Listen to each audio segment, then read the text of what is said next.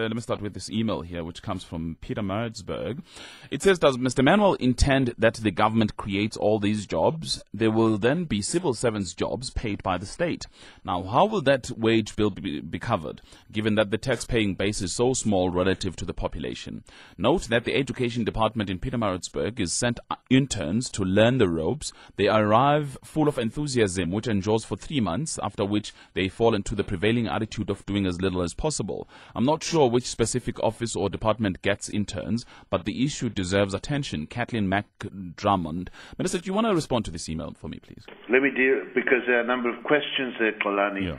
One of them is interns, and again, in departments that I've looked after, we've always had interns, but interns work if you have a number that's manageable, where there's oversight of their activities, where they're encouraged, and hopefully after about a year, those interns can either be absorbed into that department or if they're well trained, they'd be available for employment elsewhere.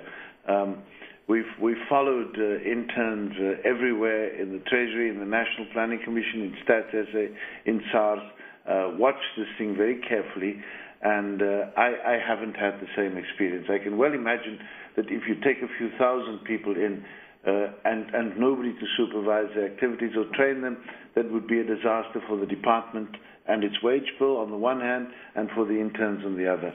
So the limitation is always the amount of supervision that you can have on interns, failing which the system will collapse. In respect of government creating jobs, the only jobs that we're speaking of in government are actually the Community Works Program and Expanded Public Works Program type jobs. I think we are saying to business in South Africa, we're saying to trade unions in South Africa, that we need to approach these issues differently. There's a chapter in the report that deals with an integrated rural economy that actually sets out how in the short term we will be able to stimulate an additional 1 million jobs in the rural economy, parts of it as a result of irrigation infrastructure, but parts of it also because we link small and emerging farmers with supply chains for supermarkets and so on. It's a very detailed proposal, and it demonstrates that it can work, but it will require the involvement of the organized agriculture coming to the party, provincial agriculture departments and so on, providing technical and other skills. If we don't do these things, then land redistribution, land restitution won't work, because people are placed on the land without any skills, any support systems, and set up for failure. These are the kinds of issues we need to turn around. All right, Minister, let's take a couple of calls here, and we'll get responses in a short while, starting with Pat in Vryburg. Hello, Pat. Good morning, Kolani. My Hi. question is, let me start this way. The biggest factor for changing the conditions in the public sector seems to be the human factor. So if we invest in human beings and we make sure that there is free education, at least up to tertiary level, I think that we will be able to achieve a lot if we could do that. So my question is, why is it so difficult to implement this policy? Of free education. All right, Yes. Pat in Vryburg, thank you. The Minister will respond in a minute. Let's go to Lungile in Colesberg. Hello, Lungile. Hello, Kolani. Morning, Minister. Hi. I just want to say we are very impressed about this plan as business people in these rural towns. One very critical issue is the exploratory fracking, Minister. We are sitting in Colesberg, very near those areas where this is going to take place. And as business people, we have resolved to donate land to government free of charge to come and build a university in this area so that we can respond to 5 key priorities of government and all these other ambitious issues which are in the plan. Where do we start, Minister, doing that? That's my question. All right, Lungile, the Minister will respond to you again in a minute. I really need to take as many people as possible. Hassan in Johannesburg, good morning. Good morning. Hi. My question is to the Minister, is this a state plan or a national development plan? And then if it is a national development plan, what are we doing about the power of corporations today? Because if we don't deal with these issues now, in 30 years' time, the corporations will just be more and more stronger. I mean, the minister alluded to Occupy Wall Street, etc. I really think that if we don't discuss these issues today, because the decisions we make now about whether mining takes place, does not take place, how the environment is looked after, happens now, which will live with us for a generation.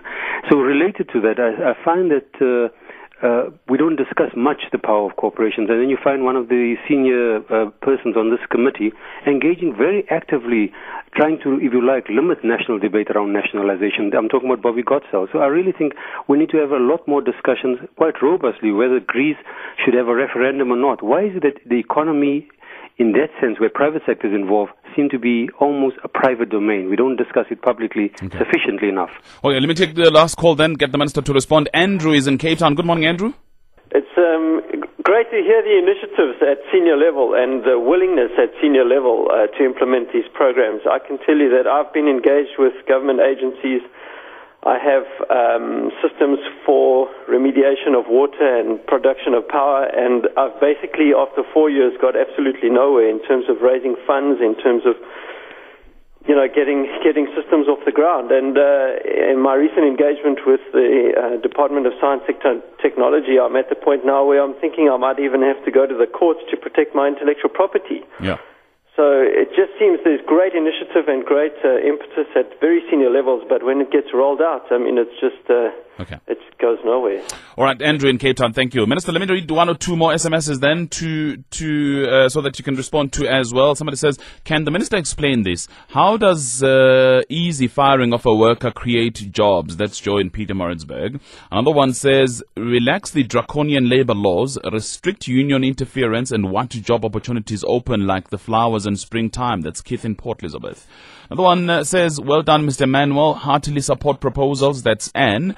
An SMS not signed says, the public protector needs to probe an unexplained amount ranging around 20 to 50,000 rand awarded to non-performing school principals 3 years back. There's another one. China grew by exploiting and colonizing neighbors like Tibet and Burma. India on cheap labor. Which one will they copy? Lindell. Lots of these SMSs, Minister. Just please broadly respond to the SMSs and then perhaps specific questions that came through on the line. Pat, we've got 60% of school education is actually done at no-fee schools now. There is free tertiary education for deserving, academically and economically deserving students. These are reinforced in the proposals here, and that must be taken up. I think that the idea that we will be able to accommodate people who are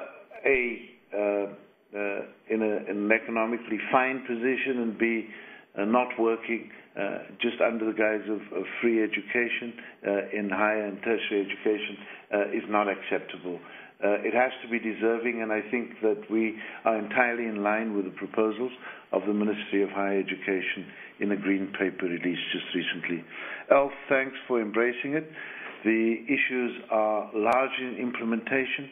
I think we're saying don't wait for a big man in government. We need to involve communities in implementation, and education is going to be one of the drivers of that. The big challenge for us is, of course, the teaching of maths and science, because the jobs that Alf refers to that are available tend to have quantitative skills relating to maths and science. We teach too little of that in our schools, and I think that if you draw a distinction between countries that are now advancing and countries that aren't, that is the big determinant. And so getting maths and science teachers into schools is fundamentally important. The National Planning Commission proposes that we recruit teachers from other English-speaking countries who have those skills to ensure that we can multiply on maths and science teaching as a prerequisite for the success of other things we must do. Lungile in Colesberg, I want to make the point that the Planning Commission is not of one mind about the fracking. But we're saying if we have these enormous reserves, then on an exploratory basis, let's test them.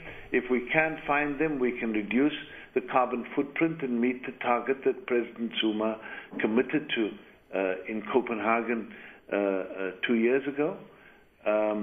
We can also also then defer the decisions on other issues like nuclear, and we can reduce the dependence on coal for the production of energy. But we need to be careful because there are stories, good and bad, relating to fracking elsewhere in the world. And as a group, the members of the National Planning Commission have probably read more about fracking, good and bad, from a range of sources than anybody else, I would imagine, any other small group. And so it's on an exploratory basis, and we must watch, because in the Karoo, we must maintain the purity of our aquifers, because they are few and far between. We need to watch those issues very carefully. On the university, there is a proposal that we should advance the university in the Northern Cape. I will leave it to Minister Bladen Zimande and Premier Hazel Jenkins to be able to determine where it will be.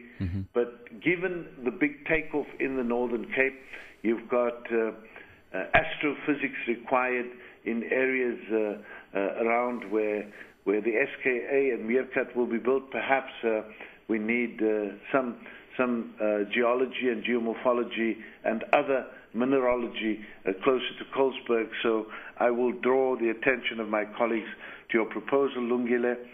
Hassan, you've singled out Bobby Gottsel, but I think a number of us, I would include myself in here, have indicated that nationalization of the mines won't work. It won't work because even if the state acquired them free, we would need enormous sums to invest to keep the mines going.